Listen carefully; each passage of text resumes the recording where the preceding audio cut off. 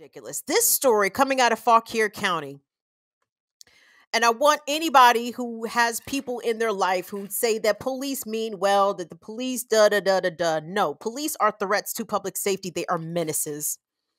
Also out of Northern Virginia, ex-Fauquier County deputy charged in 100-mile-per-hour crash that killed couple. Please put the picture of the couple up if you could for me, Will. Look at that. I see. I hope they're nice white people. God damn it. It's really painful sometimes to be a black person in America, especially if you want to be empathetic and sympathetic to people who were harmed. But when it's white people, I'm like, God damn, I hope they wasn't racist. You know what I'm saying? Like, and that's always kind of chirping in my head, like, oh man, I'm sorry that happened to them. And then I think, but what if they was crackers? Would I still feel the same? I don't know. But I'm gonna give these people the benefit of the doubt because I don't know, right? So a former sheriff's deputy in Fauquier County, Virginia, has been charged. Hold on.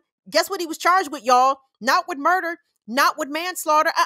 Charged with reckless driving, a misdemeanor, nearly 1 year after a high-speed crash that killed a husband and wife.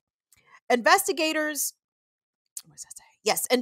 said that Brock Smith was going 100 miles per hour in his cruiser when he slammed into Mary and Brian Dangerfield's car as they began to cross March Road in the couple's 2018 Toyota Camry back on February 25th, 2022. The Camry flipped into the median.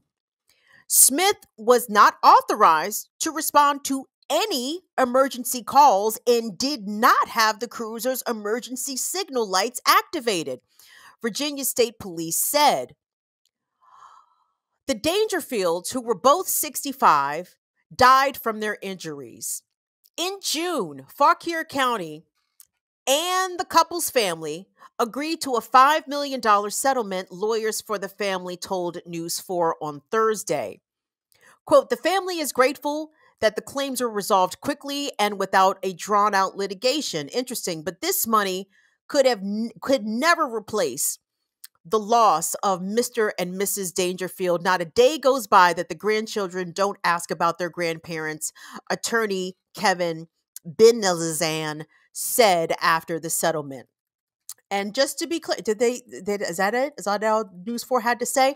What they didn't say in this is that reckless driving in the state of Virginia, Commonwealth of Virginia, is a misdemeanor. A misdemeanor. This fucking former Fauquier County Sheriff's deputy recklessly killed and took the lives of this innocent couple because he wanted to go fast. He thought he was fucking Dukes of Hazzard in Hazzard County and wanted to drive 100 miles per hour without his lights and sirens on, slammed into this couple, killed them, and he lost his job and got charged with a misdemeanor. White people, you understand?